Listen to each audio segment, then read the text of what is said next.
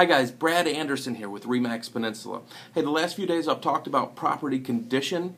Today I want to talk about price. Okay, and a common misconception among homeowners is that, well, if I put my house on the market for this price, people are always going to offer a lot less. They're always going to come in lowball because that's their fear, right? But here's the actual numbers. Okay, this is for all of Hampton Roads.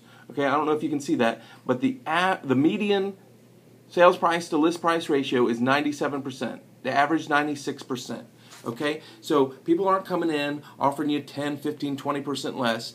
On average, the houses that are selling within 3-4% of their asking price. Okay?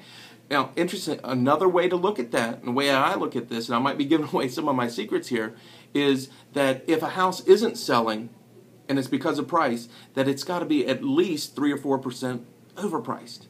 So it doesn't make any sense to come in and do a $2,000 or a $5,000 price reduction on a $200,000 house. That's not going to get you anywhere. Okay? You've got to make, at least in my opinion, a 5% price reduction.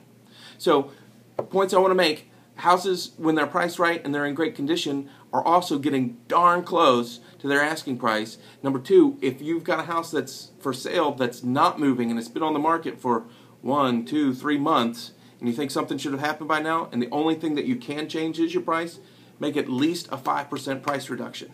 Okay? That's the news for the day. As always, if you need to get in touch with me, you can call me directly at 757-816-2968 or email me, brad@bradsmyagent.com. Thanks a lot. Have a great day.